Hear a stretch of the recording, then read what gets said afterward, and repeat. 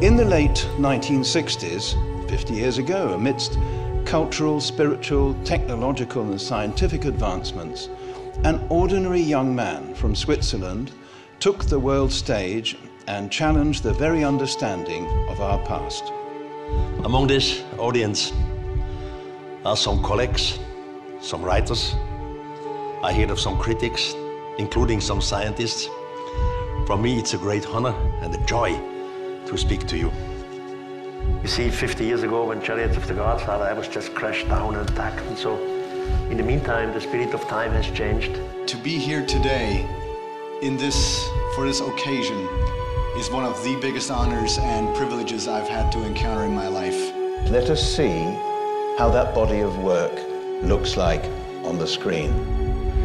The Earth's crust was formed about 4 billion years ago, and all that science knows is that something like man existed 1 million years ago. And out of that gigantic river of time, it has managed to dam up only a tiny rivulet of 7,000 years of human history. Chariots of the Gods, the international bestseller by Eric von Däniken that shattered conventional theories about history and archaeology. Chariots of the Gods explores von Däniken's controversial and explosive theory that beings from other galaxies visited Earth in ancient times. An ingenious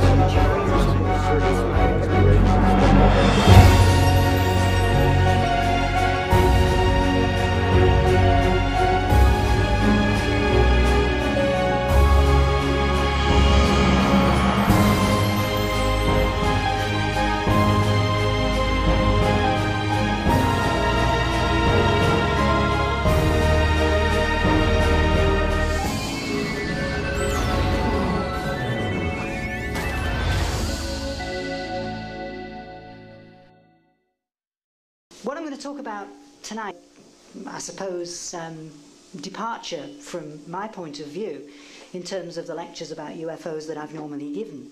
And indeed, to some extent, it may even seem irrelevant. UFOs, as you can see, are strange things in the sky, and for 50 years now we've been trying to get to the bottom of this mystery, what is going on. And whilst, particularly over the first half of this presentation, it may appear as if I'm diverging a long way from that particular question, hopefully by the end of the presentation you'll see that I haven't gone all too far and we'll be coming back into this same territory. Before we do diverge away, though, into something quite different, I'll summarise, really in a nutshell, my views about UFOs, which are difficult to do because after having investigated this subject now for more years than I care to remember, but certainly 20 odd of them, I have conflicting ideas in my mind. It's very difficult to form a definite opinion about what is happening. But there are 3 things that I know for sure about this subject, I think. One is that of the sightings that are made, which account for about 500 a year in Britain alone that get reported through the various channels, 95% of them have a conventional explanation. We find an answer. If you play detective, you get all the clues, you try and sort them out, you will explain them as something relatively mundane.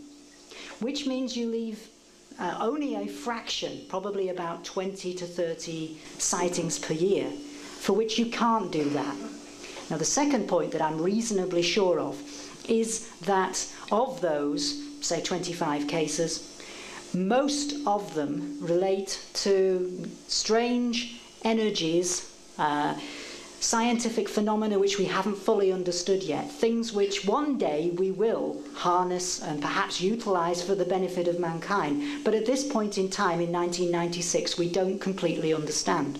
So it's worth investigating, but they, I believe, tell us nothing about the concept of UFOs in the sense that most people popularly understand that term. However, the third thing that I'm reasonably sure of is that about 1 in 100 sightings, probably as few as that, do seem to relate to some kind of intrusion from somewhere else, of some intelligence that is interacting with ourselves.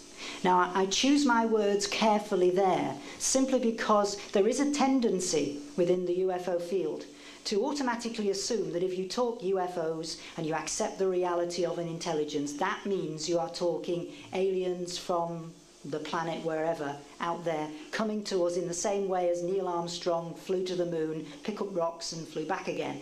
But that might be not necessarily what is going on. So in a sense, some of what I'm going to be doing tonight is a kind of exercise in speculation, partly to try and help you to think around the possibility that, you know, we shouldn't necessarily be too deeply ingrained into that possibility. It is a possibility. I wouldn't rule it out.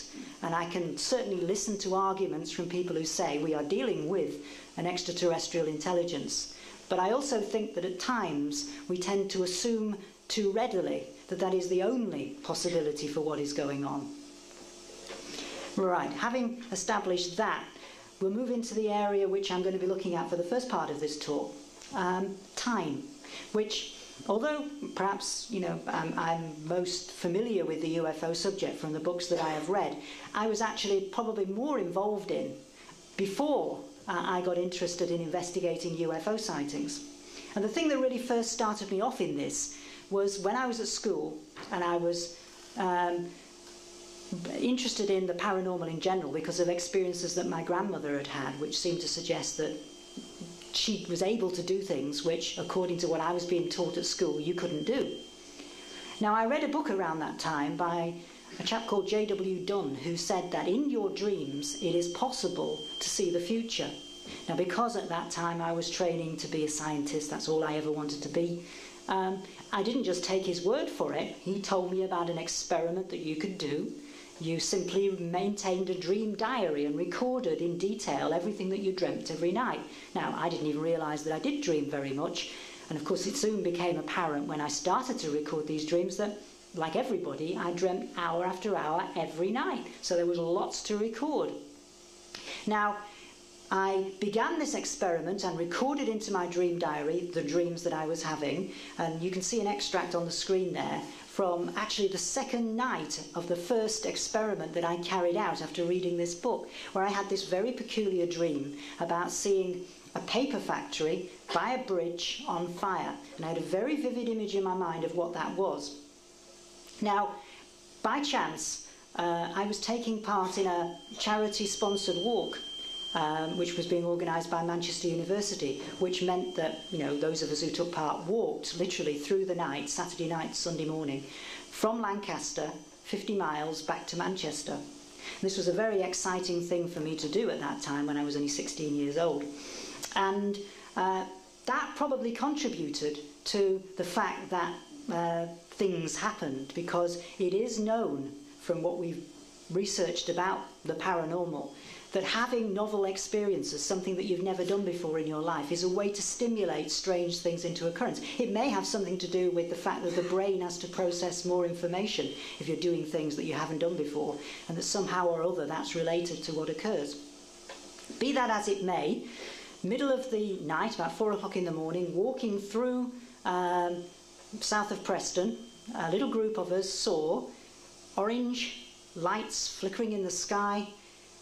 We immediately said fire, rushed round the side before we knew what was happening to this little path that went by the side of a river, and lo and behold, there was a paper factory which we thought was on fire. Then, of course, we realised our mistake. It was not on fire. All we were watching were the furnaces reflecting off low cloud, and we laughed and giggled and went back to the walk and carried on. But something was nagging away inside my head. This awoken realization of the dream that I'd had virtually exactly 24 hours before. And I could see it as clear as anything in my mind, this image of this paper factory, this bridge, and everything that had just been duplicated, including my initial mistaken assumption that it was a fire. And I couldn't wait to get home a few hours later and open up my little notebook and prove to myself that this had actually happened, that I had written these notes down. Not very full notes, unfortunately, because it was the start of the experiment and I hadn't yet learned how comprehensive you have to be. But I think that one moment of opening that book and realising that I had, beyond any shadow of a doubt, seen 24 hours ahead of time this peculiar experience, this trivial event, but nevertheless unusual event, was one of the things which probably changed the whole direction of my life. Later, when I went on to university, I was talking to my physics professors about this experience, and they just simply said to me, yes, but don't you realise there are literally millions upon millions of dreams dreamt every night, and the statistical odds say that by chance some of them should happen to match events that later occur.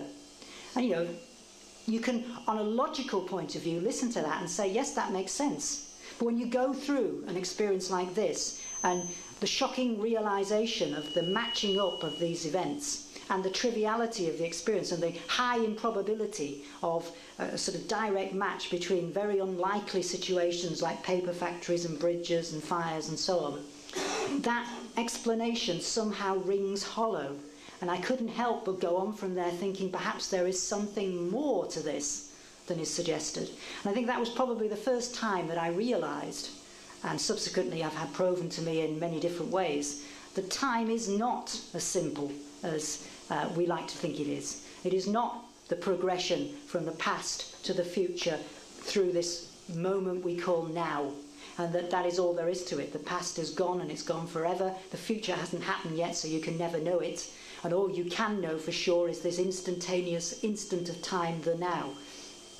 That's a simplistic way of looking at it, and I think it's a wrong way of looking at it. Probably just because science doesn't understand the complexities of consciousness and the reality of space-time yet. Now, from that experience, because, as I say, I was trained to be a scientist, so this is just the way that I tend to do things as a consequence, I started to do some experiments to see if I could find more out about this. I happened to have the opportunity to go to Lanzarote, and before I went, set up an experiment with some very sceptical friends who were part of a sceptical group, and asked them that if I was at a certain time to try and literally transmit to them information from what unusual scenes I might be seeing, because I had no idea, because I'd never been to this place before, so I had no idea what I'd encounter, would they try and record the impressions and see if we could work something out? And with most of them it didn't work, but with one person who was very sceptical, he had to admit afterwards that at the time and the place that we designated, he picked up information which was certainly similar to the scene that I was actually seeing, as illustrated by the photograph I took there. And it was sufficient at least for him to think twice about his scepticism from that day on. I don't think it actually cured him of his scepticism, but certainly from my point of view, although it wasn't an earth-shattering event, the evidence wasn't overwhelming, it would not have convinced everybody that somehow or other a bridge between our two consciousnesses was possible and spanned this vast distance of, I don't know, about 1,500 miles. It certainly was suggestive of that and made me go on to do further and further experiments, where I also was able to discover that if space was no barrier, as this seemed to suggest, neither was time, because I set up the next experiment by actually having the person at the other end tune in a day before I actually sent the message to see if it made any difference that they weren't actually trying to respond directly to the information that I was sending them at that very moment. And surprisingly, it didn't. In this and several other subsequent experiments we did, the difference between the level of information you'd be able to get across in this way was virtually non-existent. You could do it whether you did it ahead of time or whether you did it at the same time. And I later went on to design experiments which we ran through some national magazines involving a lot of people at the same time, and the same kind of pattern emerged. Again, relatively low level. In other words, it was above the odds that I suppose statistics would dictate should happen by chance, although they're difficult to calculate, but not massively above the odds. So nothing that you would ever be able to take along to a stuffy scientist and say, look, this proves that precognition occurs, but enough to tantalise you and suggest maybe it does. So what I wanted to do then was to collate spontaneous events to see if it was not just sort of academic experiments that you could do this through. So I went along to, I don't know whether some of you recognise this street. If you watch television on Mondays, Wednesdays and Friday nights, you might. It's Coronation Street. And I was lucky enough at the time to be able to go along there and interview this chap, Bill Waddington, who plays Percy Sugden, about some fascinating experiences that he's had. He basically described himself to me as being like a psychic sponge. He was able, he felt, to absorb negative emotions from people and draw them into himself and leave them feeling positive and happy, whilst he then felt drained and sad. And this is a capability he feels he's had all throughout his life. But equally, he has had experiences of what you wouldn't want to label necessarily precognition. It's more a kind of empathy, which I think sort of really is an extension of this idea of being like a sponge.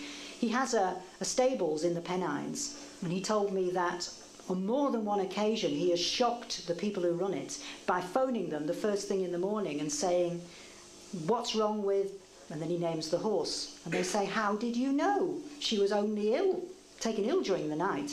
And he would know. He had picked up this sense, this feeling, this foreboding, this impression or whatever. It was as if there was like a distress flare that had been sent up by the horse and he'd somehow tuned into it. Almost as if at the level of mind, the distance of 30 miles between his home and the stables didn't matter, because there is no distance at that level of consciousness. Then I went along to another location which you might recognise if you watch Channel 4 on Tuesdays, Wednesdays and Fridays. If you don't, it's here, Brookside Close, where I had the opportunity to interview one of the actresses in the series called Doreen Sloan, who's sadly not in it anymore, but if you have satellite television and you can watch UK Living, she's in the series as it's being repeated from some years ago on there now. She played the member called Annabel Collins. Now, at that time, she had a flat with her family in Birkenhead, and it was in fact converted from old cotton barren property, which had once been one huge house, but had now been sort of separated into several floors of flats. And they were on the top floor, and a lot of strange things were happening, which not only she, but other members of her family were able to describe. In effect, what you would have to say, I suppose, is that she felt the building was haunted. But it was never anything as simple as seeing an apparition. It was almost like a detection of information or replays of things that had happened in the past. She would hear sounds, she would smell cooking smells and things like that. It was as if, you know, every now and again a scene from 100 years ago was replayed for anybody in the house to detect. And this is a theory about apparitional ghostly activities that some paranormal researchers have had for a number of years, that buildings can act like tape recorders or video recorders and can trap this energy somehow or other from the past. And if you're in the right place at the right time, and I suspect also in the right state of consciousness, you can tune in and relive it. And this seemed to be what was happening here somehow or other. And again, I started to do some work with the BBC into the phenomenon of past lives, working with a hypnotherapist called Joe Keaton. And we worked with a very interesting man called Ray Bryant, who some of you may have seen on last series of Strange But True, where he was able to, in this altered state of consciousness, which is hypnosis, relive memories of a life from well over 100 years ago, of a soldier by the name of Reuben Stafford. And in that life that he was reliving, take that form in a dramatic way. I mean, his normal accent is completely different, but as Reuben Stafford, he talks in a full-blown Lancastrian accent, and he is able to describe minute details of Reuben Stafford's life.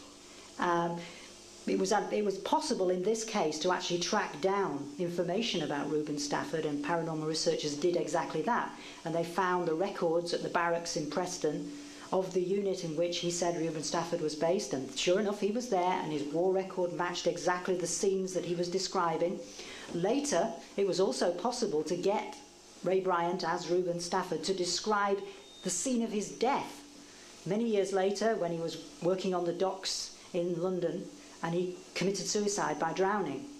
And he described it graphically, totally unaware that access had been gained by fortune to Reuben Stafford's death certificate, which completely matched the story that he was able to describe. Now, that is Reuben Stafford's death certificate, you can see there. What this establishes is hard to say. Now, it's interesting that Ray Bryant himself is not arguing, I once was Reuben Stafford and I am living another life. As with many people who have had this kind of experience, and before I wrote about it, I went through the experience myself. I was regressed and came up with information about an alleged past life too. And so I can talk from first-hand experience about what it feels like and the difficulties you have in evaluating it. What you can say with surety is that images come into your mind from somewhere. What you cannot say is whether those images are memories, fantasies, or something else. But when you delve into a case like Reuben Stafford and you find so much specific information which matches the truth, then fantasy becomes more difficult to sustain. In my experience, which again I can argue, I do not know whether it was truth or fiction or whatever, I described a life, relatively humdrum, boring life, in a part of the country I have never visited, in the Forest of Dean in South Wales, and was able to describe a village which I didn't know existed and give the name of the village as it was, relevant to the time period in question, which was the late 1700s, although it's slightly different from what it is now. Now, I don't know how I was able to do that, I just know I was able to do that. Whether that establishes the veracity of the story that I gave is another matter. I'm rather dubious about that for a number of reasons. But nevertheless, I think this does show that it's more than just imagination at work. There is an argument that it's something called cryptoamnesia, that what occurs is that in this altered state of consciousness, you have access to every memory that has ever happened to you, which means that if you once happened to read about this village in a book, then it's stuck in your mind, and even though consciously you would swear till the cows come home that you'd never come across it, deep in your mind you had, and it's there and it's accessible and so on. And therefore, arguably, this is what happened in the case of Ray Bryant, Reuben Stafford. But there's one problem about that, as far as I can see. Whilst it's conceivable that at some point in his life he came upon a book which maybe contained a military record of Reuben Stafford's life, and he therefore could have accessed the information about his career from that, it seems improbable, or at least nobody has ever found any record of the humdrum life of this ordinary soldier, which would have also described the exact details of his death long after he had left the army.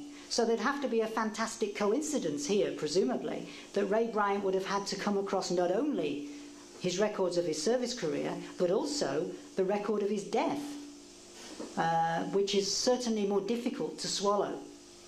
So, what is the point of all this? The argument seems to be suggesting that somehow or other, at this level of consciousness, when we can tune in across space and pick up information that other people are transmitting to us, when we can evidently, apparently, seemingly pick up information from the past via these apparitional type experiences, and when we can actually tune into realities of previous experiences of other lives that seem to be bona fide at this level of the consciousness, that something quite extraordinary is going on there, which is both timeless and spaceless.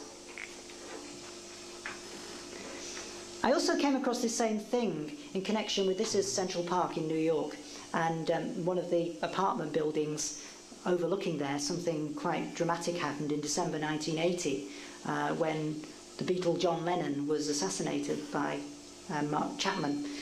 I came into contact a few years after that with a psychic called Bill Tenuto, who was, I suppose, what we would now have to call a channeler, although that word wasn't used very much then. And he was, in the guise of John Lennon, supposedly telling us all about his life and his death and his afterlife.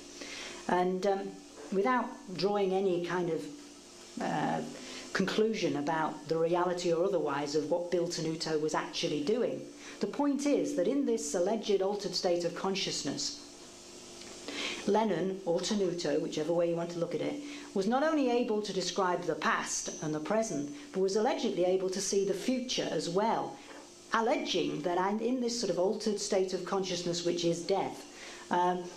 That was an artificial division, that time like that didn't exist, that it was just as easy to see the future as it was to see the past. So in other words, if, as we've said before, in these sort of spontaneous altered states of consciousness experiences on Earth, we can see the past and the present, perhaps it's not too surprising that we could also see the future.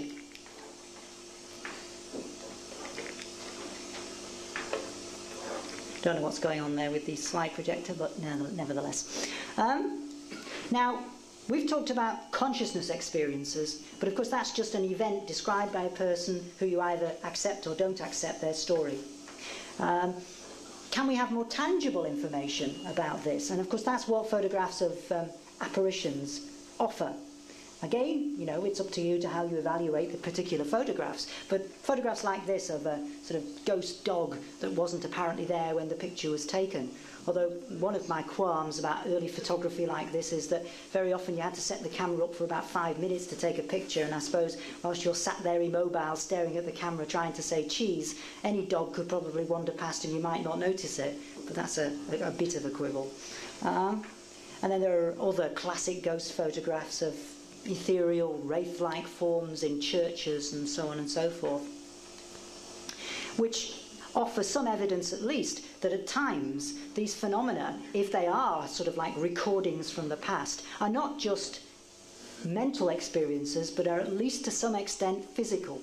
Of course every ghost photograph in the history of the world could be a hoax, but I'm certainly not going to argue that, but I'm willing to listen to arguments from people who say they are. But I'll work on the assumption that at least some of them are real, which therefore begs the question, what is it that is being photographed? Probably the most extraordinary ghost photograph that I've come across involved a nightclub in Oldham called Butterflies, and this only happened a few years ago. What occurred was that in the early hours of the morning, the police awoke the owner and told him that the alarm had gone off at the police station to notify them that there had been intruders. So with him and the key holder, they rushed off to the location, and there was no sign of a break-in at all. Nobody had gone in there, nothing was taken. They couldn't figure it out, but the alarm had been set off. So they ran the video recorders that automatically record what happened, and lo and behold, at the exact moment when the alarm went off, the video recorder had indeed recorded something coming down the corridor, and on the film itself, apparently, I haven't seen this unfortunately because by an accident the film was destroyed after stills were taken from it, but before paranormal researchers got access to it to do analysis work on. The figure came down the corridor reputedly, turned to its right and went straight through that closed door. Looks rather like one of the scenes from the opening credits of The X-Files, doesn't it? But as you can see from the date at the bottom of the camera there, long before the X-Files began, so if anybody pinched it from anybody else, they pinched it from this case and not the other way around. But I mean, in this instance, assuming here we have a genuine experience, and at the very least we have a massive coincidence, something apparently non-physical, which appears on this film and which was capable of going straight through a closed door, set off a burglar alarm. So was sufficiently physically real to do that, and sufficiently physically real to appear on camera, but sufficiently physically unreal to pass straight through a door, which certainly leaves you puzzled as to precisely what is going on. But again, certainly demonstrates, I would argue, that in some cases at least, there is evidence that these experiences are not simply in the mind, as too many skeptics are wont to do. They appear to go beyond that level. Okay, but so far what we've talked about are things which seem a million miles away from, probably that should be a million light years away from UFOs. So we'll have to sort of try and move a bit closer to the subject that we're really concerned about. The first time I ever really came into contact with an understanding that the UFO mystery and time were related was probably when I was investigating this case of the family here from a little town in North Wales, about which I wrote a book called Alien Content. And this was quite remarkable because these were growing children who were describing things which, if you were in your totally objective, rational frame of mind, you would have to say were complete fantasies. You know, they were seeing strange things every day.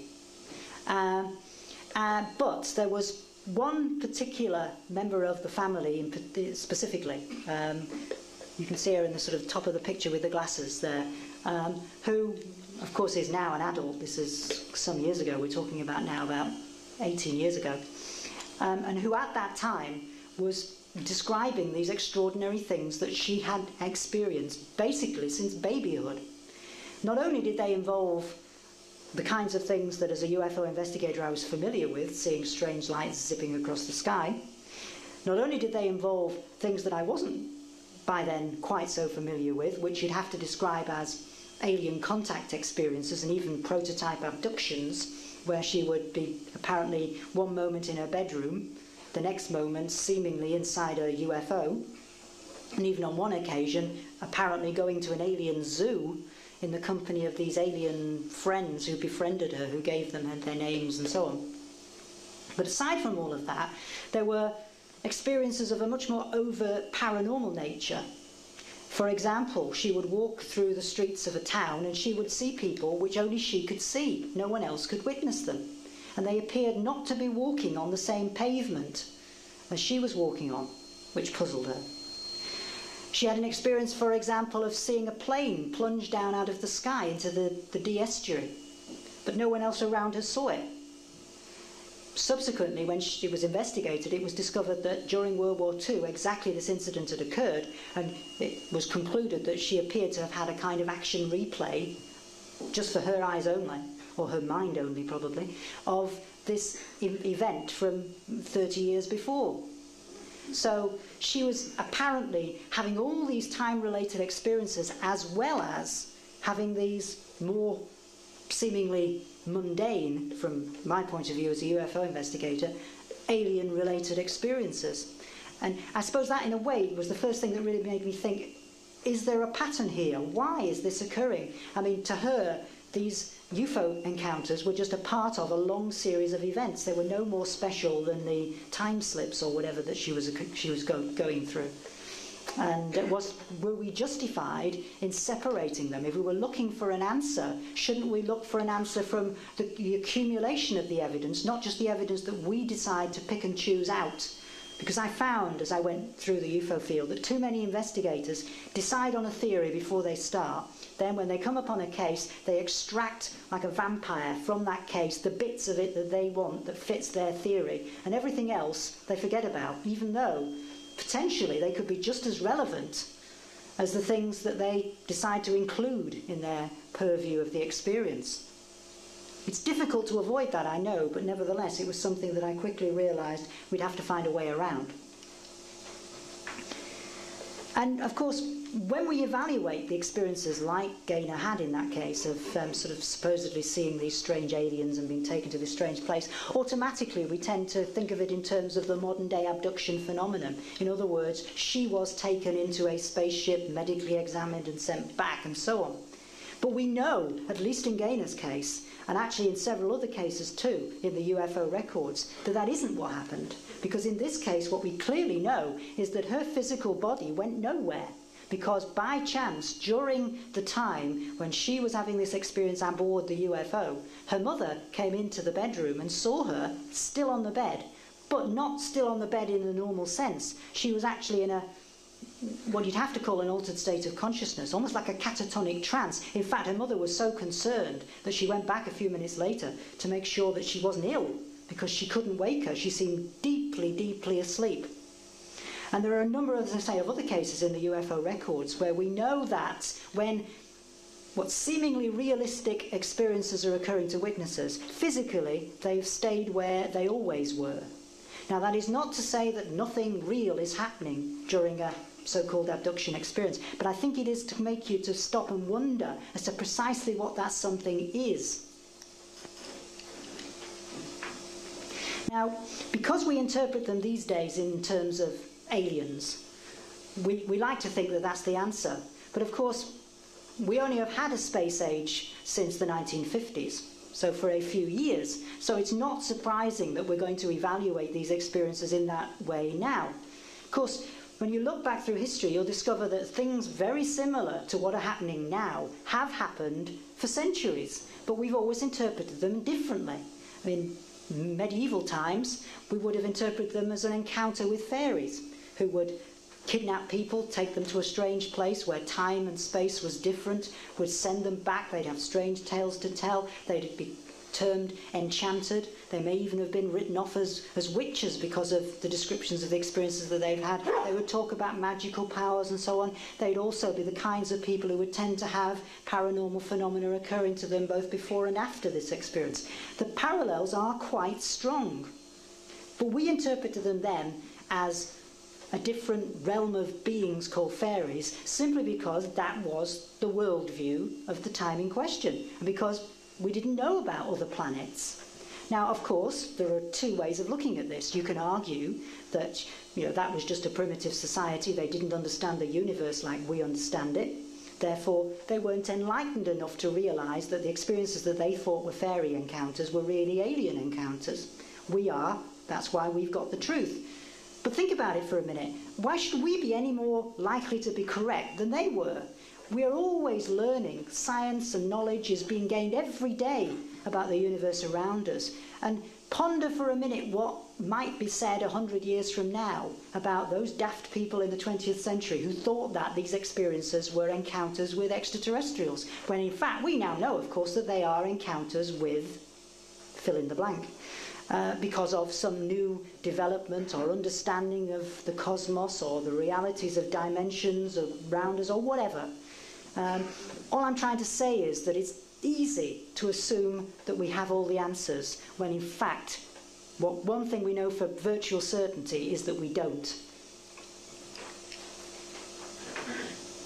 Now, in some cases of time anomalies, what's fascinating is that there is a kind of barrier between here and there, which is often reported. I've collated a number of encounters where people are driving along and they encounter a bank of mist in the road, and when they enter it, time and space changes, and either inside it or when they come out the other side, something is different. Either they've been transported through time, or else time is different inside it. They enter what's called a time slip and appear to go into the past, or in some cases even into the future, and only when that misty thing disappears, they're back out the other side and reality has returned to normal.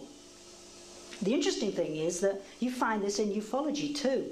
This illustration here is actually from one of Britain's best known abduction cases. Happened in October 1974 at a place called Averley in Essex, where a family were driving in their car. They saw a strange light in the sky, just a light, it wasn't anything exciting, and they actually dismissed it and went on with their drive and ignored it. Then they came upon this strange bank of eerie phosphorescent mist in the road ahead, and they couldn't stop themselves driving into it. And as they did so, the electrics on the car started to act funny, another common theme in UFO encounters. In fact, the driver, he was so alert that he instinctively yanked the wires out and pulled the plug out of the radio to stop it sparking and causing a fire. Then there was a kind of bump, and they were out the other side of the mist and everything was back to normal. And they didn't think anything else of the experience until they got home. A few minutes later, he decided to continue to fix the radio, get the wires before he went in. And he said, "Put the TV on, I want to go and watch a play."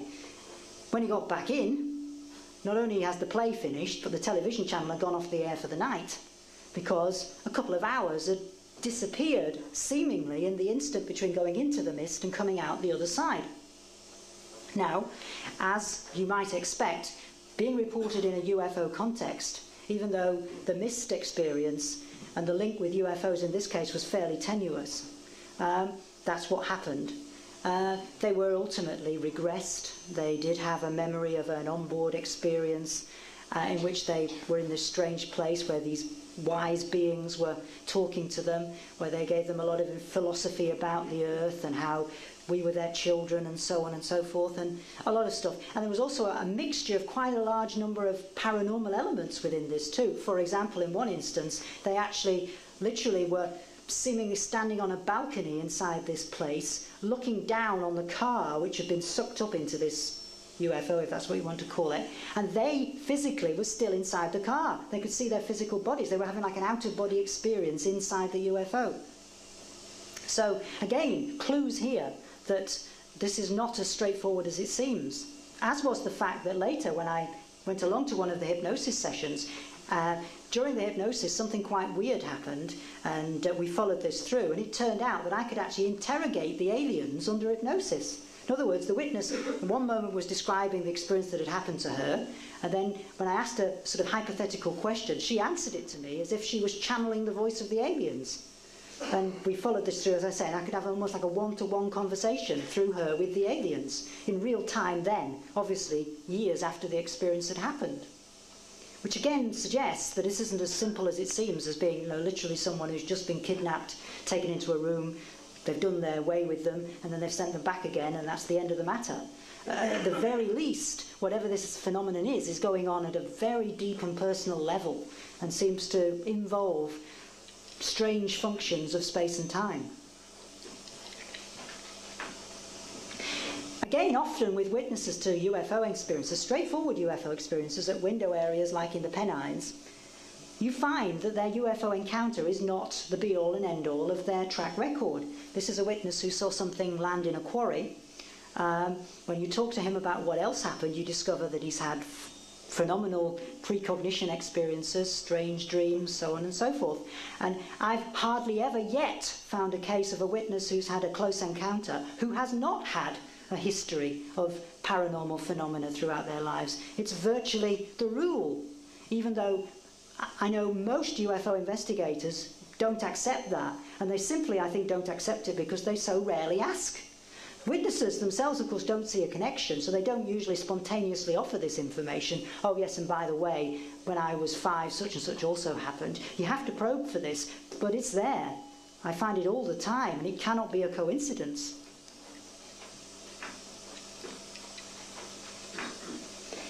Now I talked about window areas, and there seems to be something significant about them too. It's almost like, well, a window area is a location where more UFOs than chance dictate seems to be occurring. And the sort of little triangle of land between Leeds, Manchester and Sheffield in the Pennine Hills is absolutely full of this stuff.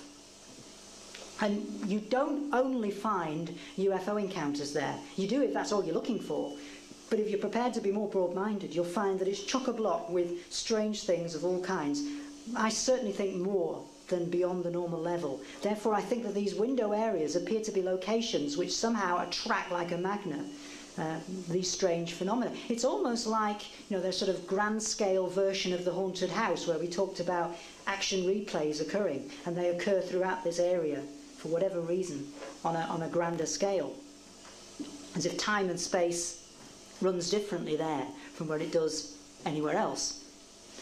I'm at a location here in a little village just outside of Todmorden where I came across a quite extraordinary case of a woman who lived in an isolated house on her own, miles really from any other habitation, and where she'd had some fairly straightforward encounters with aliens who would turn up in the middle of the night and around outside, and UFOs that hovered over the power lines at the back of her house, and so on and so forth. But it was only when I started to probe into the rest of her experiences that the pattern emerged.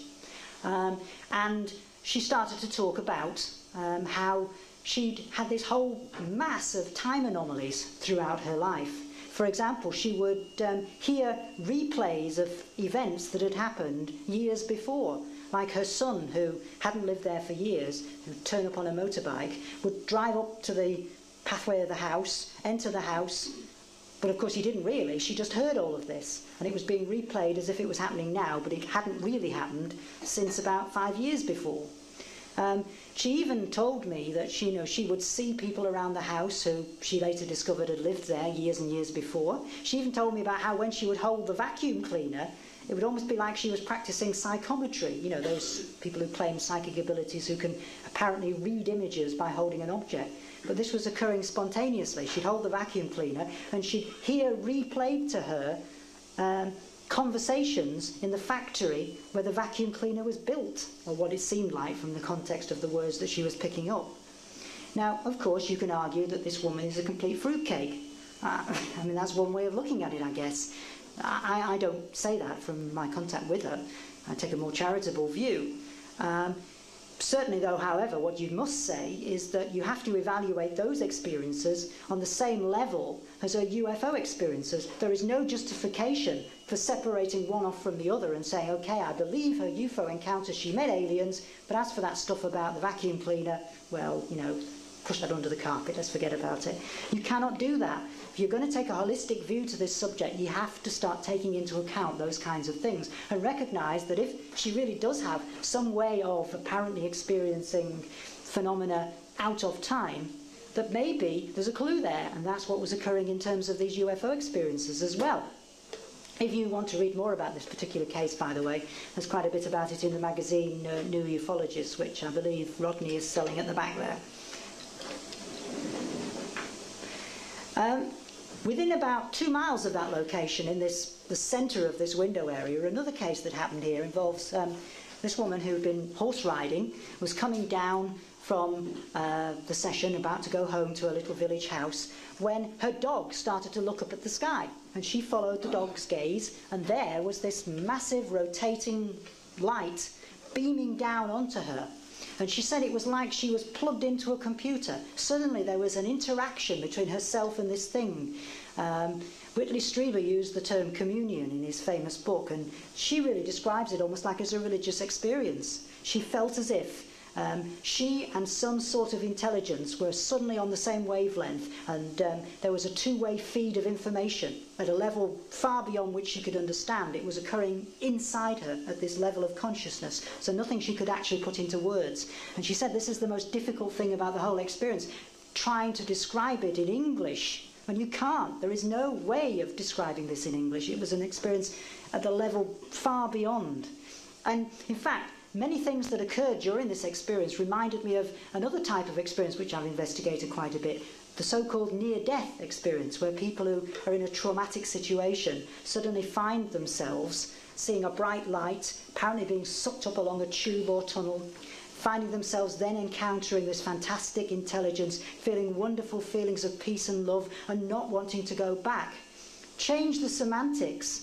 And they're almost indistinguishable, these experiences, from many of these encounters like this one. In fact, you could very easily describe the experience that this woman went through as a near-death experience. Of course, except that it wasn't occurring near death, and except, of course, that she would tend to use the politically correct terminology of UFOs to describe it. But I think when you strip it away of those things, in actual fact, there are more parallels than differences between what's going on here.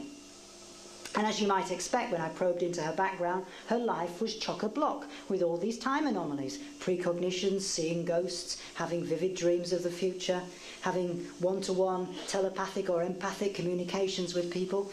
This experience was not a one-off thing in her life, it was a part of a pattern of things that had been occurring to her right throughout. And again, therefore, that has to be significant. Now, even in the strangest UFO case that I've probably ever been involved in, the one which I'm not going to spend hours discussing because I've already written a couple of books about it and most of you will be very familiar with it, the Rendlesham Forest case, which we also covered on Strange But True, the series before last. For those, and there may be one or two who don't know anything about it, I'll very briefly summarise it. In December 1980, something was picked up on radar screens, apparently, in East Anglia, plunged down out of the sky and crashed through the trees in Rendlesham Forest, about 8 miles to the east of Ipswich. Civilians on the road going through the forest saw it. Courting couples in the woods felt the earth move and looked up and saw it. And military personnel from the NATO air bases around the forest there, Bentwaters and Woodbridge, were sent out in pursuit of this thing. And they certainly saw it. They not only saw the object, they saw the damage that it had done, holes in the tops of the trees, indentations in the ground, radiation levels several times greater than anything that had been left in this country by the Chernobyl nuclear reactor accident. And an investigation inevitably was mounted.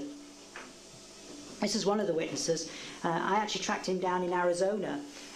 Years and years went into the investigation of this case, and it was a very difficult investigation simply because at the time when the event occurred, you and I weren't told about it. The government managed to very effectively conceal this event, and only through happenstance, persistence, and I suppose the dogged insanity of ufologists did we eventually get anywhere in terms of unravelling the truth about this case.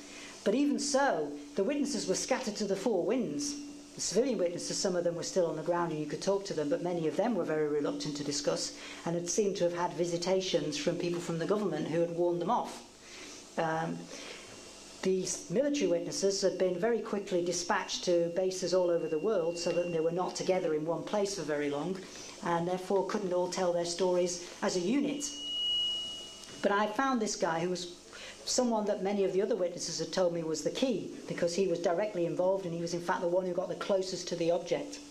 And as I say, I found him in Arizona, and he told me the story of how as he'd gone into the forest to encounter this thing, he saw something ahead of him blowing through the trees. That's his sketch of what he saw. This was a reconstruction of what he saw.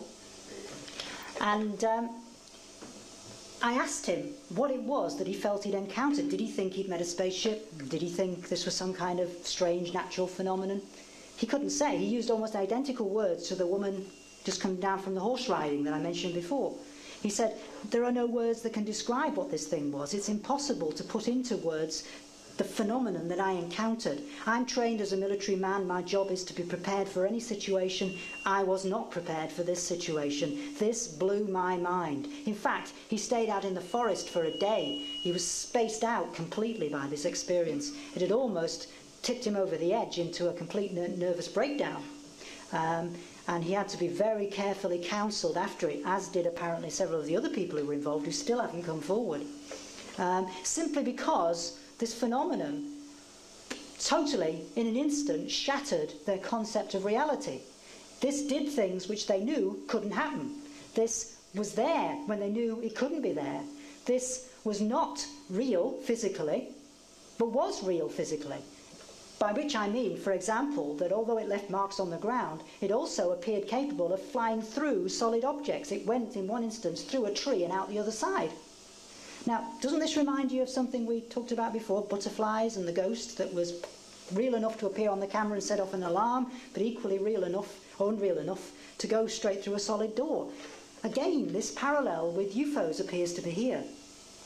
And something else he told me, which was really attracted my attention. He said, you know, I tried to climb on top of this thing. I actually walked up to it. I could have touched it. I went right up to it. And he said, something weird happened when I got near it. Time and space changed. He said, I can't describe this, but he said it was as if you entered a zone where time stopped and there was no time anymore. And you entered a zone where space was different. You know, in other words, it might seem like it's an inch away, and yet it might be a mile away. There's no way of describing it, he said, but all I know is that somehow this phenomenon wasn't of our space-time. And I was really impressed with the way this no-nonsense, well-trained military officer was grappling desperately. I spent all night with him trying to get him to explain to me this phenomenon. And it was quite clear that, you know, he was just shocked into a state of stupefaction, not only by the phenomenon, but by his inability to describe the phenomenon and the things that it did, which is one of the reasons why I think that the UFO experience, as I say, goes much deeper than I think we possibly give it credit for. And again, there are these clues about time that keep cropping up.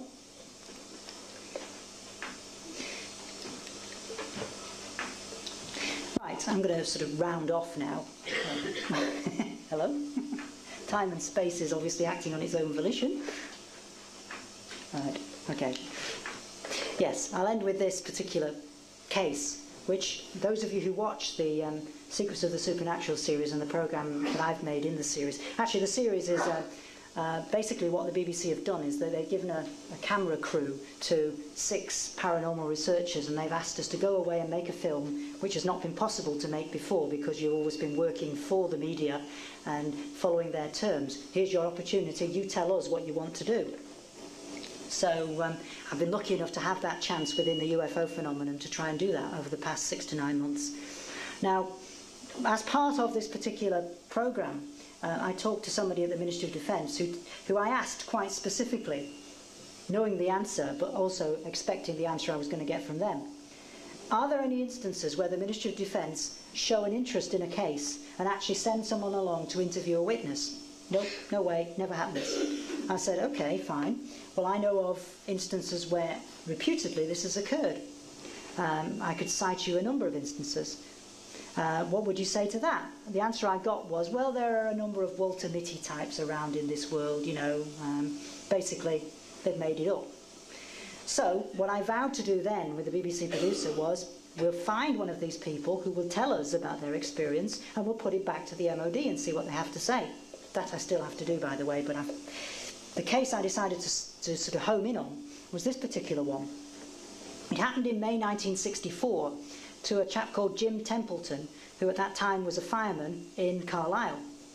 And he had decided to go out on the Berg Marshes, which is a sort of marsh by the Solway Firth, on a nice sunny Sunday afternoon, and to take some pictures of his youngest daughter, or middle daughter actually she was at the time, holding these flowers.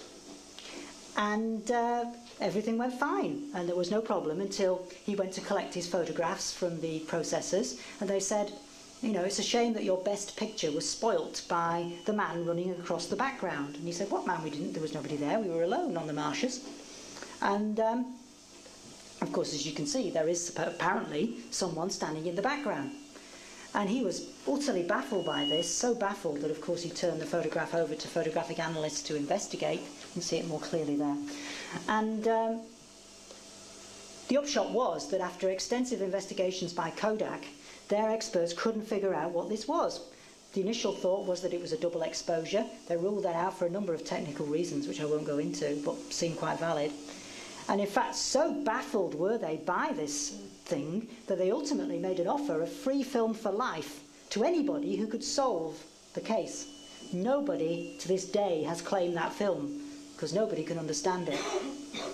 Now that in itself is fascinating enough, but what was interesting to me, particularly in the context of this programme, was that Jim Templeton had told me that a few weeks afterwards he was visited by two men who claimed to come from the British government. And they showed him identification cards and feigned great interest in his story and apparent great knowledge of the UFO phenomenon, and dragged him off to the location in their Jaguar car and started to ask him a lot of very inane questions, or what to him seemed inane questions, like the weather conditions on the day, the presence of electrical storms in the atmosphere, whether there were any cows in the field and what were they doing. And he began to get quite irate at these peculiar questions. And then they said to him, you do realise, of course, that this was just a man running naked across the field, don't you? And he said, don't be ridiculous. And they apparently got very uptight at this and just left him in the field, got back into their car and drove off. So much so that he had to walk about 6 or 7 miles home. So he's never forgotten the incident, of course.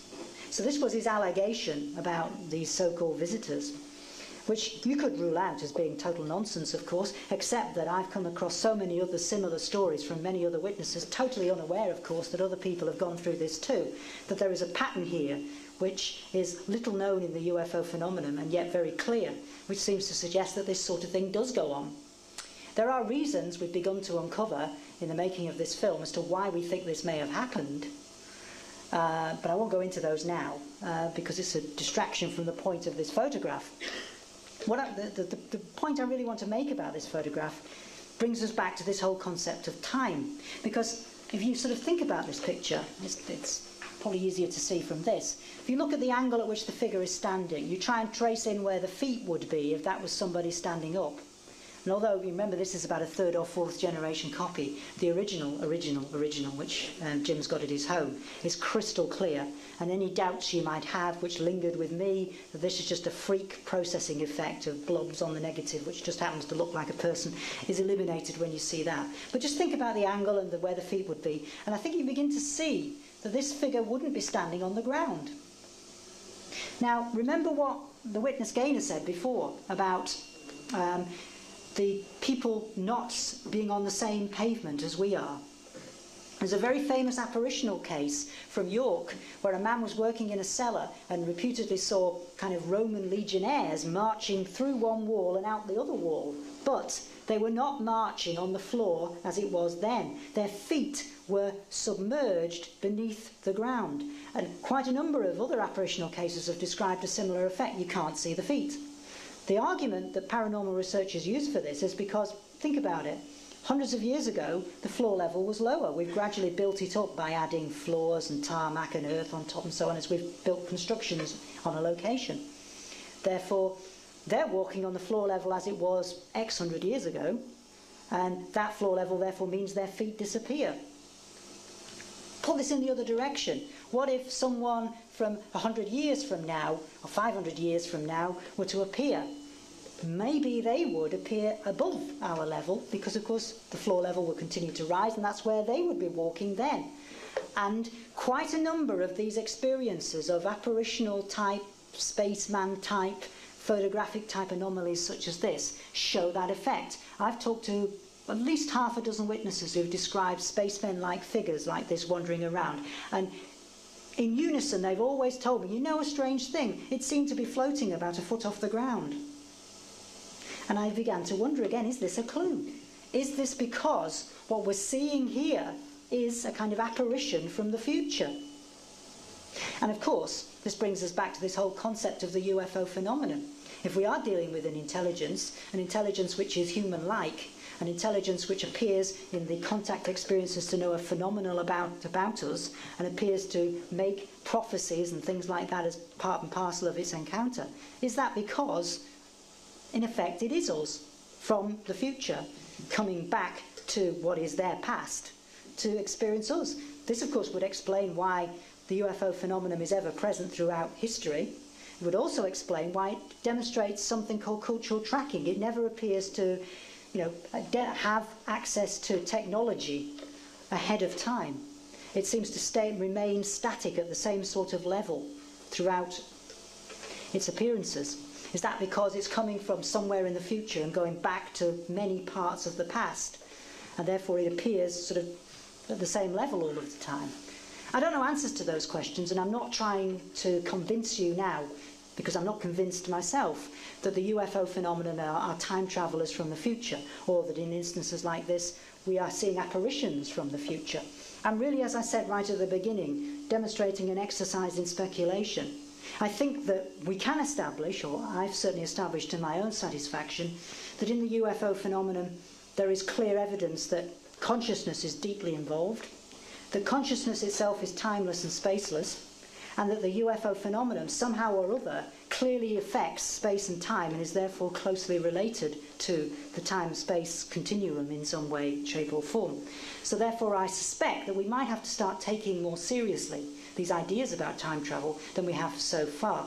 But I think probably fundamental amongst all of the points that I've tried to make tonight is a plea to those of you who are interested in the subject, those of you who investigate the subject, not to take too narrow a view, not to simply investigate it from your own preset views of what the subject is. And when you meet a witness and they tell you their story, don't assume that's all there is to it, because I bet you now in many cases it won't be. And if you start to move around that story and ask them what happened in the past and what other strange things might have occurred, you'll suddenly discover a whole new aspect of the UFO phenomenon which maybe you never even dreamt existed.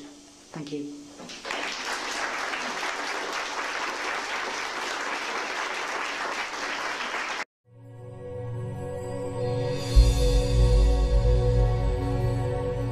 In the late 1960s, 50 years ago, amidst cultural, spiritual, technological and scientific advancements, an ordinary young man from Switzerland took the world stage and challenged the very understanding of our past.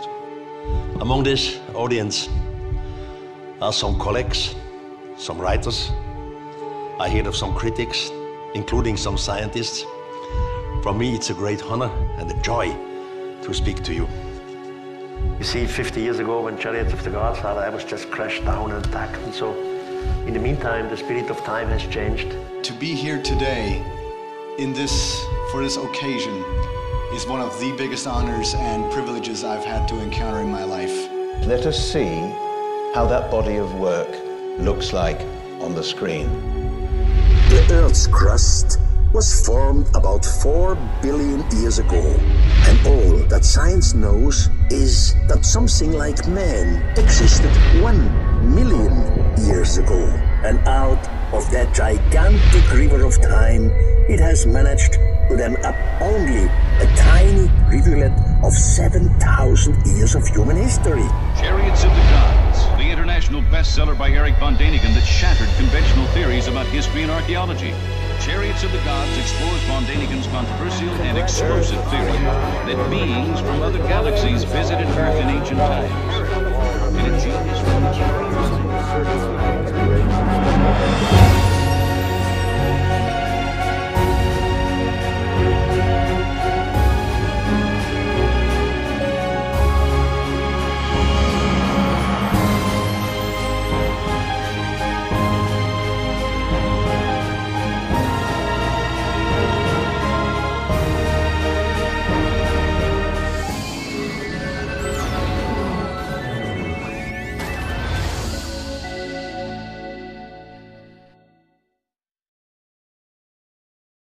the night and wander around outside, and UFOs that hovered over the power lines at the back of her house, and so on and so forth. But it was only when I started to probe into the rest of her experiences that the pattern emerged.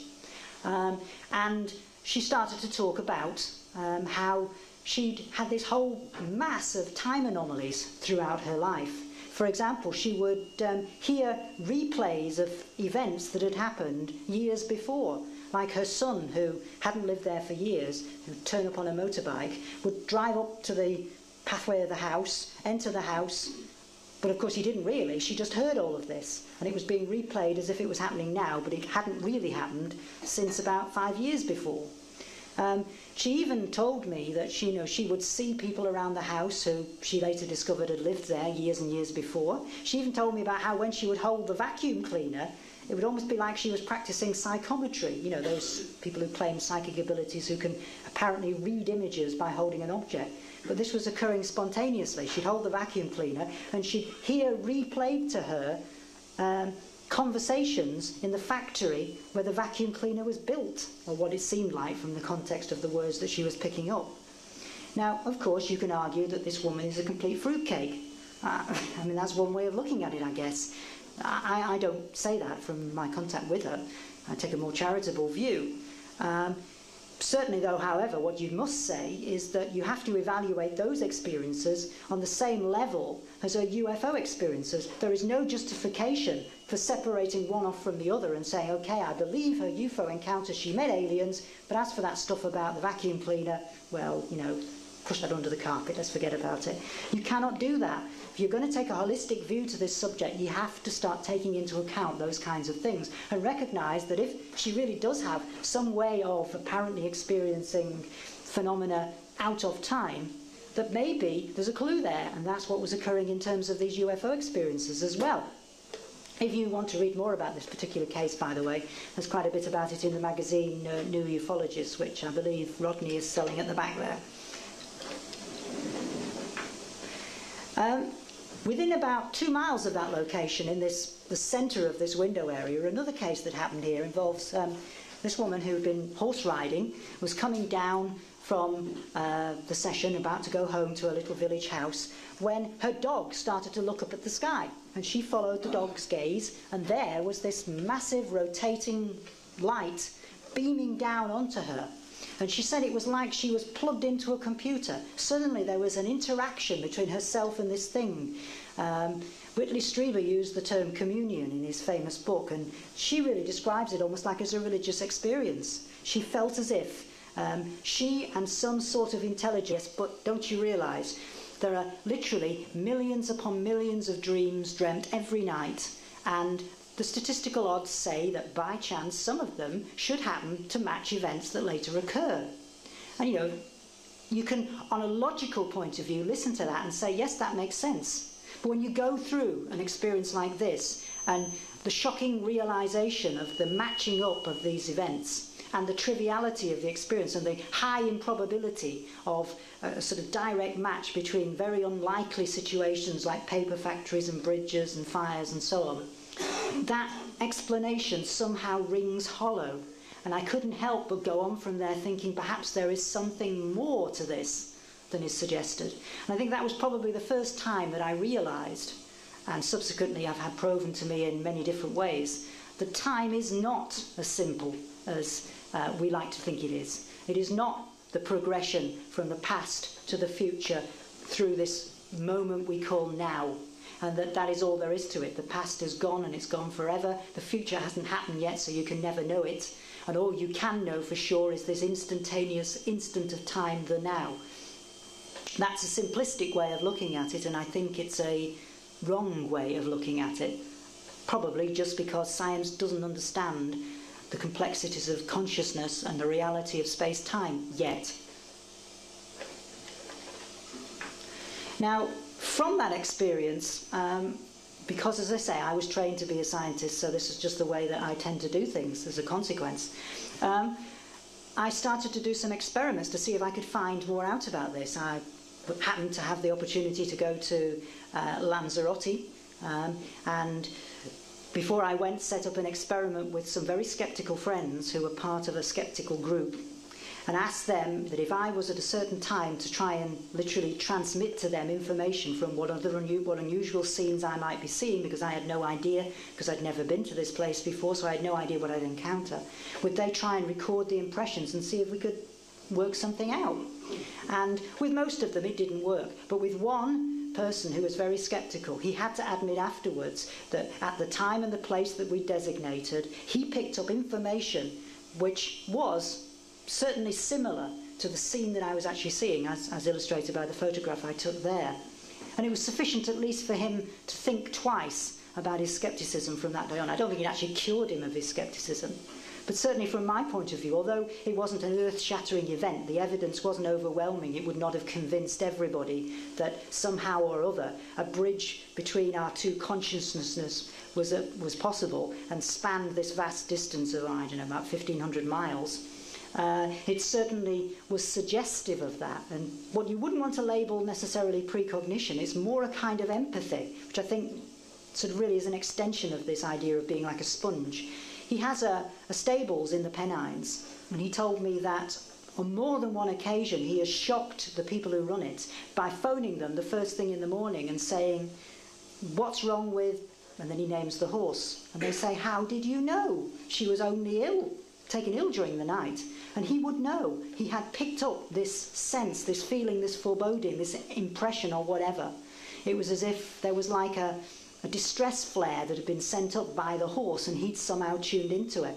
Almost as if at the level of mind, the distance of 30 miles between his home and the stables didn't matter, because there is no distance at that level of consciousness. Then I went along to another location which you might recognise if you watch Channel 4 on Tuesdays, Wednesdays and Fridays. If you don't, it's here, Brookside Close, where I had the opportunity to interview one of the actresses in the series called Doreen Sloan, who's sadly not in it anymore, but if you have satellite television and you can watch UK Living, she's in the series as it's being repeated from some years ago on there now. She played the member called Annabelle Collins. Now, at that time, she had a flat with her family in Birkenhead.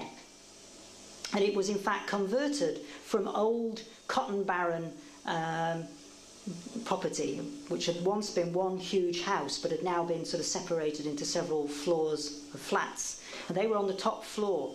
And a lot of strange things were happening, which not only she, but other members of her family were able to describe.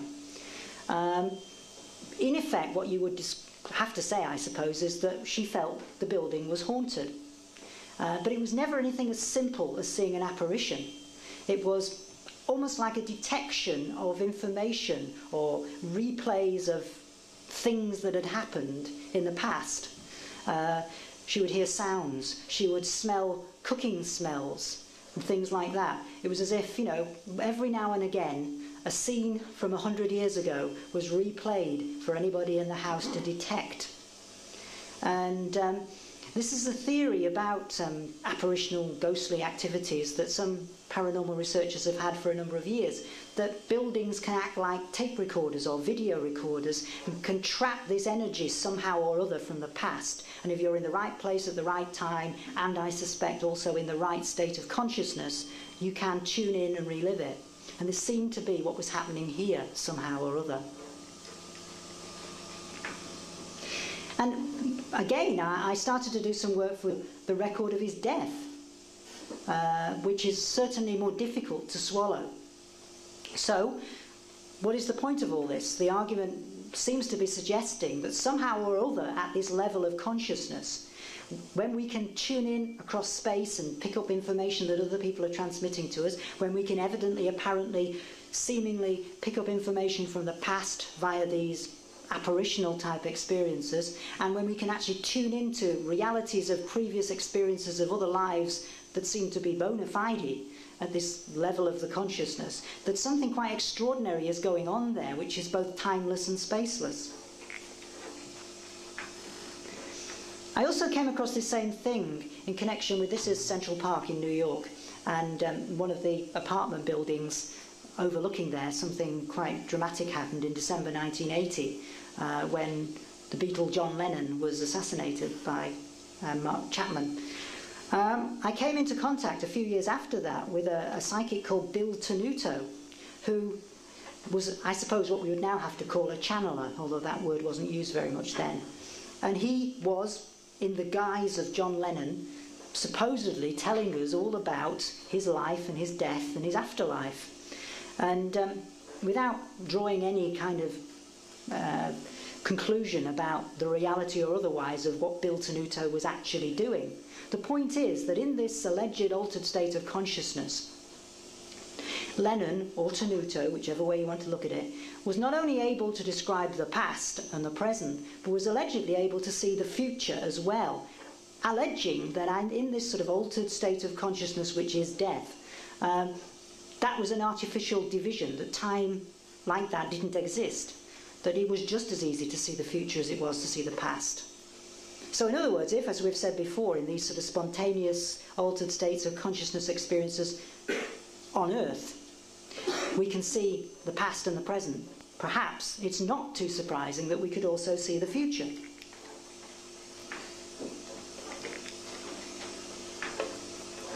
Don't know what's going on there with the slide projector, but nevertheless. Now, we've talked about consciousness experiences, but of course that's just an event described by a person who you either accept or don't accept their story. Can we have more tangible information about this? And of course that's what photographs of apparitions offer. Again, you know, it's up to you to how you evaluate the particular photographs, but photographs like this of a sort of ghost dog that wasn't apparently there when the picture was taken. Although one of my qualms about early photography like this is that very often you had to set the camera up for about 5 minutes to take a picture, and I suppose whilst you're sat there immobile staring at the camera trying to say cheese, people who will tell us about their experience, and we'll put it back to the MOD and see what they have to say. That I still have to do, by the way, but the case I decided to sort of home in on was this particular one. It happened in May 1964 to a chap called Jim Templeton, who at that time was a fireman in Carlisle. And he had decided to go out on the Berg Marshes, which is a sort of marsh by the Solway Firth, on a nice sunny Sunday afternoon, and to take some pictures of his youngest daughter, or middle daughter actually she was at the time, holding these flowers. And everything went fine, and there was no problem until he went to collect his photographs from the processors, and they said, you know, it's a shame that your best picture was spoilt by the man running across the background. And he said, what man? We didn't, there was nobody there, we were alone on the marshes. And of course, as you can see, there is apparently someone standing in the background. And he was utterly baffled by this, so baffled that of course he turned the photograph over to photographic analysts to investigate. You can see it more clearly there. And the upshot was that after extensive investigations by Kodak, their experts couldn't figure out what this was. The initial thought was that it was a double exposure. They ruled that out for a number of technical reasons, which I won't go into, but seem quite valid. And in fact, so baffled were they by this thing that they ultimately made an offer of free film for life to anybody who could solve the case. Nobody to this day has claimed that film because nobody can understand it. Now that in itself is fascinating enough, but what was interesting to me, particularly in the context of this program, was that Jim Templeton had told me that a few weeks afterwards he was visited by two men who claimed to come from the British government, and they showed him identification cards and feigned great interest in his story and apparent great knowledge of the UFO phenomenon, and dragged him off to the location in their Jaguar car and started to ask him a lot of very inane questions, or what to him seemed inane questions, like the weather conditions on the day, the presence of electrical storms in the atmosphere, whether there were any cows in the field and what were they doing. And he began to get quite irate at these peculiar questions. And then they said to him, "You do realise, of course, that this was just a man running naked across the field, don't you?" And he said, "Don't be ridiculous." And they apparently got very uptight at this and just left him in the field, got back into their car and drove off. So much so that he had to walk about 6 or 7 miles home. So he's never forgotten the incident, of course. So this was his allegation about these so-called visitors, which you could rule out as being total nonsense, of course, except that I've come across so many other similar stories from many other witnesses, totally unaware, of course, that other people have gone through this too, that there is a pattern here, no of a doubt, seen 24 hours ahead of time, this peculiar experience, this trivial event, but nevertheless unusual event, was one of the things which probably changed the whole direction of my life. Later, when I went on to university, I was talking to my physics professors about this experience, and they just simply said to me, yes, but don't you realise there are literally millions upon millions of dreams dreamt every night, and the statistical odds say that by chance some of them should happen to match events that later occur. And you know, you can, on a logical point of view, listen to that and say, yes, that makes sense. But when you go through an experience like this, and the shocking realization of the matching up of these events, and the triviality of the experience, and the high improbability of a sort of direct match between very unlikely situations like paper factories and bridges and fires and so on, that explanation somehow rings hollow. And I couldn't help but go on from there thinking perhaps there is something more to this than is suggested.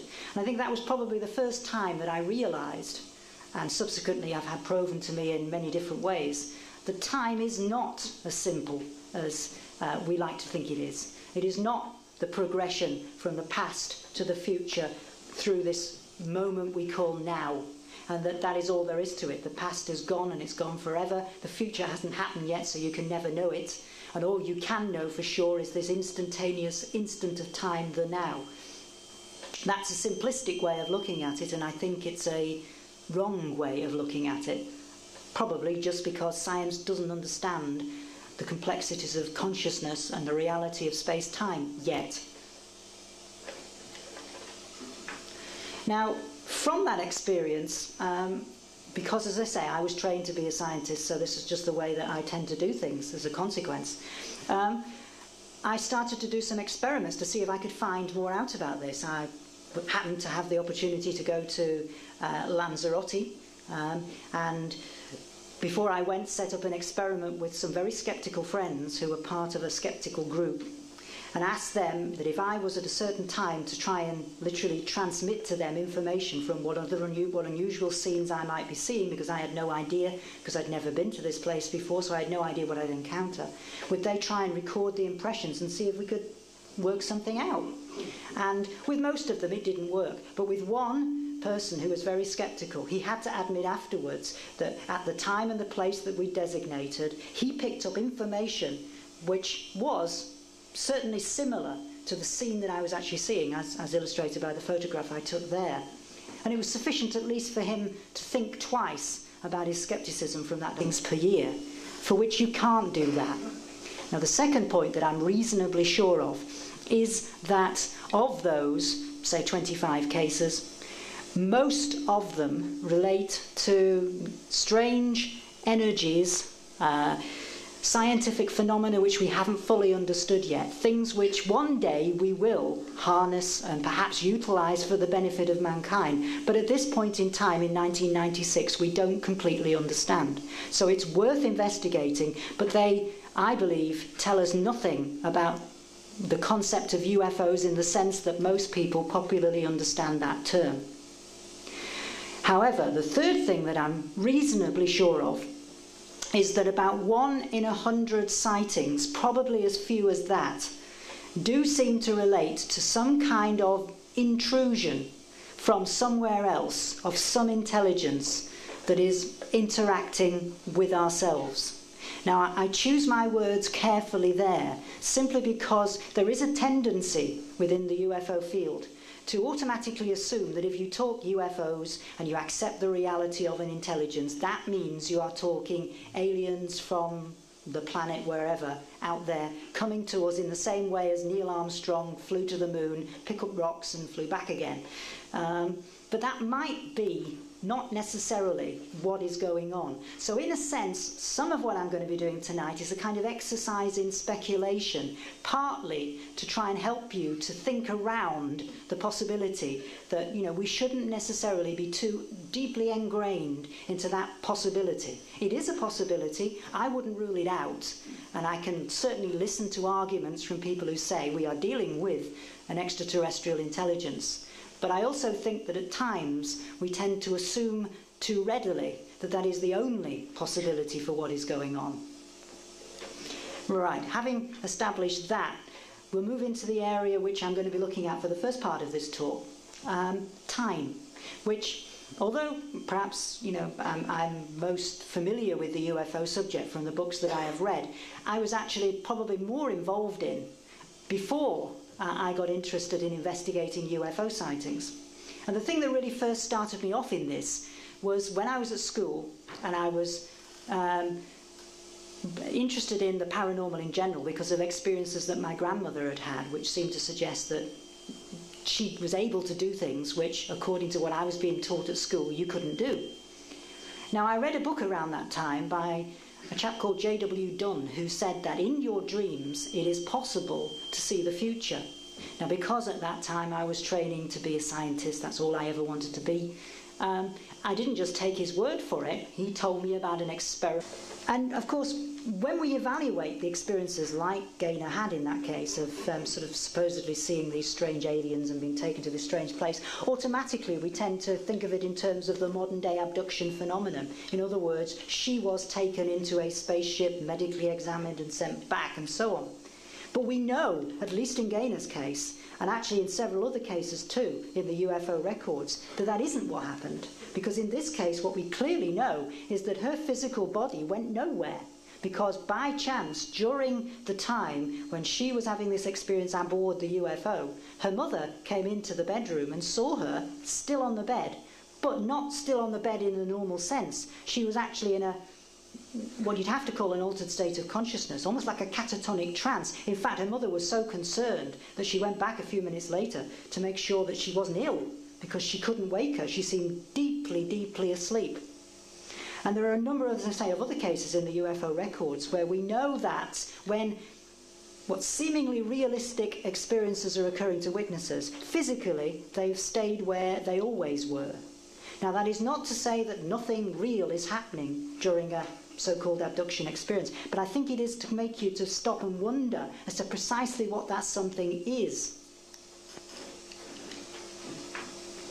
Now, because we interpret them these days in terms of aliens, we like to think that that's the answer. But of course, we only have had a space age since the 1950s. So for a few years. So it's not surprising that we're going to evaluate these experiences in that way now. Of course, when you look back through history, you'll discover that things very similar to what are happening now have happened for centuries, but we've always interpreted them differently. I mean, in medieval times, we would have interpreted them as an encounter with fairies, who would kidnap people, take them to a strange place where time and space was different, would send them back, they'd have strange tales to tell, they'd be termed enchanted. They may even have been written off as witches because of the descriptions of the experiences that they've had. They would talk about magical powers and so on. They'd also be the kinds of people who would tend to have paranormal phenomena occurring to them both before and after this experience. The parallels are quite strong. But we interpreted them as a different realm of beings called fairies, simply because that was the worldview of the time in question, and because we didn't know about other planets. Now, of course, there are two ways of looking at this. You can argue that, that was just a primitive society. They didn't understand the universe like we understand it. Therefore, they weren't enlightened enough to realise that the experiences that they thought were fairy encounters were really alien encounters. We are. That's why we've got the truth. But think about it for a minute. Why should we be any more from that particular question? Hopefully by the end of the presentation you'll see that I haven't gone all too far and we'll be coming back into this same territory. Before we do diverge away, though, into something quite different, I'll summarise really in a nutshell my views about UFOs, which are difficult to do because after having investigated this subject now for more years than I care to remember, but certainly 20 odd of them, I have conflicting ideas in my mind. It's very difficult to form a definite opinion about what is happening. But there are three things that I know for sure about this subject, I think.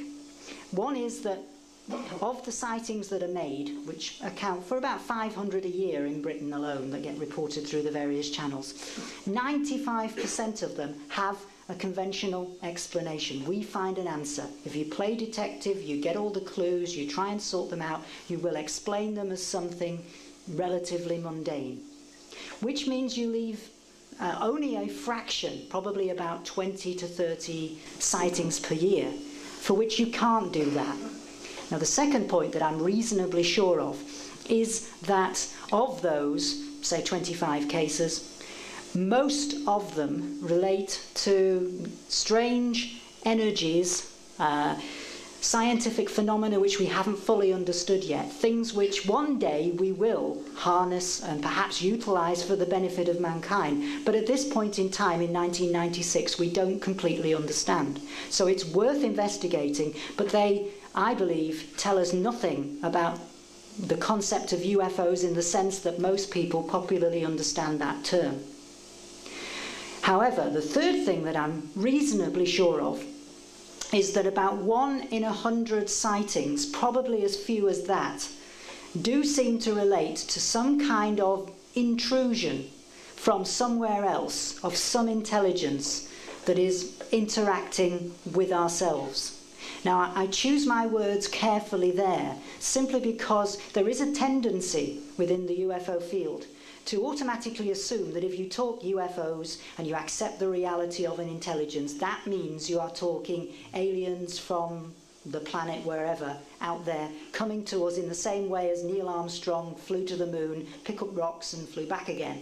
But that might be not necessarily what is going on. So in a sense, some of what I'm going to be doing tonight is a kind of exercise in speculation, partly to try and help you to think around the possibility that, we shouldn't necessarily be too deeply ingrained into that possibility. It is a possibility. I wouldn't rule it out. And I can certainly listen to arguments from people, maybe one or two, who don't know anything about it. I'll very briefly summarise it. In December 1980, something was picked up on radar screens, apparently, in East Anglia, plunged down out of the sky and crashed through the trees in Rendlesham Forest, about 8 miles to the east of Ipswich. Civilians on the road going through the forest saw it. Courting couples in the woods felt the earth move and looked up and saw it. And military personnel from the NATO air bases around the forest there, Bentwaters and Woodbridge, were sent out in pursuit of this thing, and they certainly saw it. They not only saw the object, they saw the damage that it had done, holes in the tops of the trees, indentations in the ground, radiation levels several times greater than anything that had been left in this country by the Chernobyl nuclear reactor accident, and an investigation inevitably was mounted. This is one of the witnesses. I actually tracked him down in Arizona.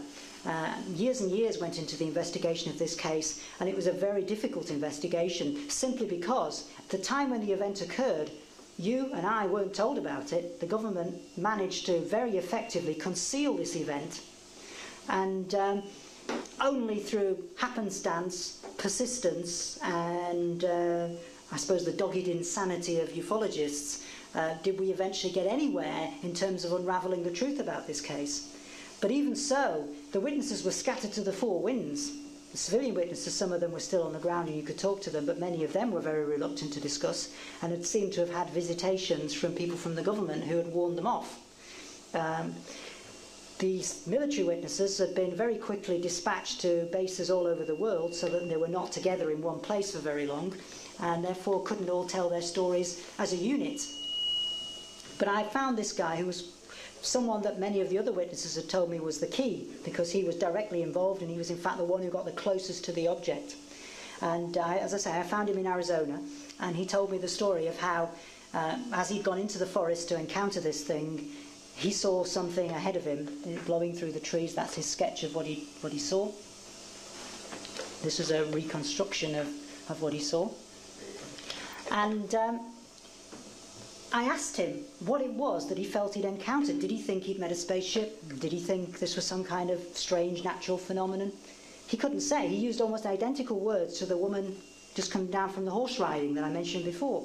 He said, there are no words that can describe what this thing was. It's impossible to put into words the phenomenon that I encountered. I'm trained as a military man. My job is to be prepared for any situation. I was not prepared for this situation. This blew my mind. In fact, he stayed out in the forest for a day. He was spaced out completely by this experience. It had almost tipped him over the edge into a complete nervous breakdown case, and actually send someone along to interview a witness. Nope, no way, never happens.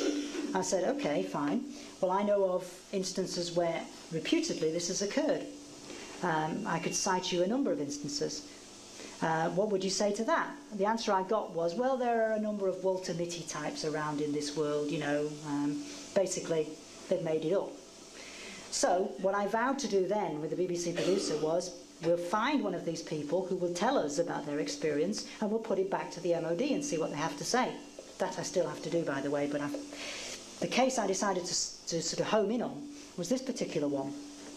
It happened in May 1964 to a chap called Jim Templeton, who at that time was a fireman in Carlisle. And he had decided to go out on the Berg Marshes, which is a sort of marsh by the Solway Firth, on a nice sunny Sunday afternoon, and to take some pictures of his youngest daughter, or middle daughter actually she was at the time, holding these flowers. And everything went fine, and there was no problem until he went to collect his photographs from the processors, and they said, you know, it's a shame that your best picture was spoilt by the man running across the background. And he said, what man? We didn't, there was nobody there, we were alone on the marshes. And of course, as you can see, there is apparently someone standing in the background. And he was utterly baffled by this, so baffled that of course he turned the photograph over to photographic analysts to investigate. You can see it more clearly there. And the upshot was that after extensive investigations by Kodak, their experts couldn't figure out what this was. The initial thought was that it was a double exposure. They ruled that out for a number of technical reasons, which I won't go into, but seem quite valid. And in fact, so baffled were they by this thing that they ultimately made an offer of free film for life to anybody who could solve the case. Nobody to this day has claimed that film, because nobody can understand it. Now that in itself is fascinating enough, but what was interesting to me, particularly in the context of this program, was that Jim Templeton had told me that a few weeks afterwards he was visited by two men who claimed to come from the British government. And they showed him identification cards and feigned great interest in his story and apparent great knowledge of the UFO phenomenon, and dragged him off to the location in their Jaguar car and started to ask him a lot of very inane questions, or what to him seemed inane questions, like the weather conditions on the day, the presence of electrical storms in the atmosphere, whether there were any cows in the field and what were they doing. And he began to get quite irate at these peculiar questions. And then they said to him, you do realise, of course, that this was just a man running naked across the field, don't you? And he said, don't be released, we have a massive coincidence. Something apparently non-physical, which appears on this film and which was capable of going straight through a closed door, set off a burglar alarm. So was sufficiently physically real to do that, and sufficiently physically real to appear on camera, but sufficiently physically unreal to pass straight through a door, which certainly leaves you puzzled as to precisely what is going on. But again, certainly demonstrates, I would argue, that in some cases at least, there is evidence that these experiences are not simply in the mind, as too many skeptics are wont to do. They appear to go beyond that level. Okay, but so far what we've talked about are things which seem a million miles away from, probably that should be a million light years away from UFOs. So we'll have to sort of try and move a bit closer to the subject that we're really concerned about. The first time I ever really came into contact with an understanding that the UFO mystery and time were related was probably when I was investigating this case of the family here from a little town in North Wales, about which I wrote a book called Alien Content. And this was quite remarkable because these were growing children who were describing things which, if you were in your totally objective, rational frame of mind, you would have to say were complete fantasies. You know, they were seeing strange things every day. But there was one particular member of the family, specifically, you can see her in the sort of top of the picture with the glasses there, who, of course, is now an adult. This is some years ago. We're talking about now about 18 years ago, and who at that time was describing these extraordinary things that she had experienced basically since babyhood. Not only did they involve the kinds of things that as a UFO investigator I was familiar with, seeing strange lights zipping across the sky, not only did they involve things that I wasn't by then quite so familiar with, which you'd have to describe as alien contact experiences and even prototype abductions, where she would be apparently one moment in her bedroom, the next moment seemingly inside a UFO, and even on one occasion apparently going to an alien zoo in the company of these alien friends who befriended her, who gave them their names and so on. But aside from all of that, there were experiences of a much more overt paranormal nature. For example, she would walk through the streets of a town and she would see people which only she could see. No one else could witness them. And they appeared not to be walking on the same pavement as she was walking on, which puzzled her. She had an experience, for example, of seeing a ploward, simply because this phenomenon totally, in an instant, shattered their concept of reality. This did things which they knew couldn't happen. This was there when they knew it couldn't be there. This was not real physically, but was real physically. By which I mean, for example, that although it left marks on the ground, it also appeared capable of flying through solid objects. It went, in one instance, through a tree and out the other side. Now, doesn't this remind you of something we talked about before, butterflies and the ghost that was real enough to appear on the camera and set off an alarm, but equally real enough, or unreal enough, to go straight through a solid door? Again, this parallel with UFOs appears to be here. And something else he told me, which was really attracted my attention. He said, you know, I tried to climb on top of this thing. I actually walked up to it. I could have touched it. I went right up to it. And he said, something weird happened when I got near it. Time and space changed. He said, I can't describe this, but he said it was as if you entered a zone where time stopped and there was no time anymore, and you entered a zone where space was different. You know, in other words, it might seem like it's an inch away, and yet it might be a mile away. There's no way of describing it, he said, but all I know is that somehow this phenomenon wasn't of our space-time. And I was really impressed with the way this no-nonsense, well-trained military officer was grappling desperately. I spent all night with him trying to get him to explain to me this phenomenon. And it was quite clear that, you know, he was just shocked into a state of stupefaction, not only by the phenomenon, but by his inability to describe the phenomenon and the things that it did. Which is one of the reasons why I think that the UFO experience, as I say, goes much deeper than I think we possibly give it credit for. And again, there are these clues about time that keep cropping up.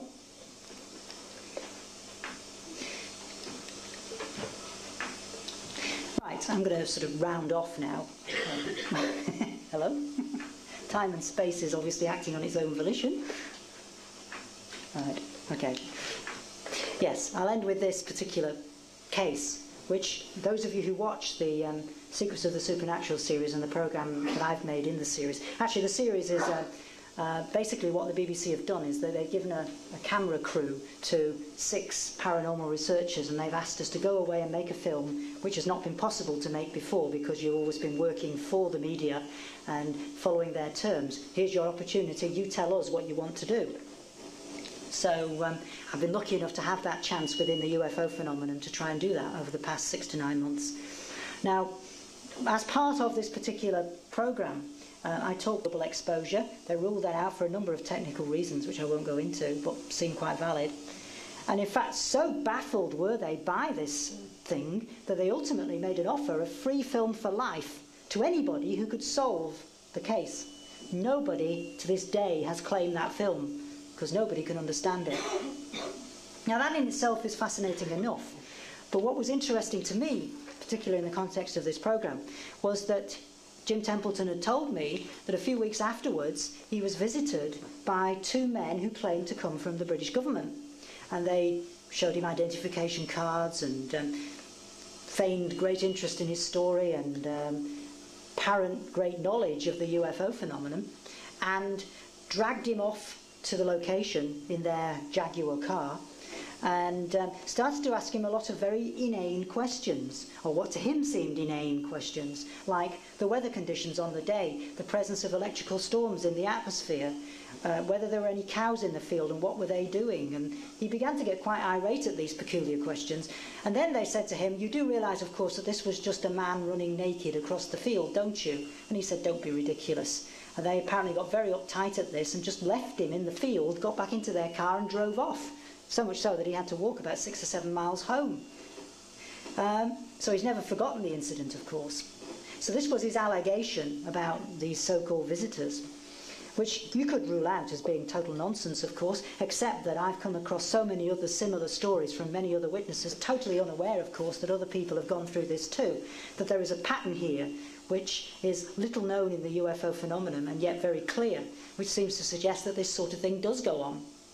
There are reasons we've begun to uncover in the making of this film as to why we think this may have happened, but I won't go into those now because it's a distraction from the point of this photograph. The point I really want to make about this photograph brings us back to this whole concept of time, because if you sort of think about this picture, it's probably easier to see from this. If you look at the angle at which the figure is standing, you try and trace in where the feet would be if that was somebody standing up.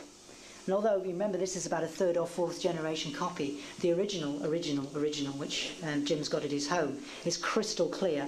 And any doubts you might have, which lingered with me, that this is just a freak processing effect of blobs on the negative, which just happens to look like a person, is eliminated when you see that. But just think about the angle and where the feet would be, and I think you begin to see that this figure wouldn't be standing on the ground. Now, remember what the witness Gaynor said before about the people not being on the same pavement as we are.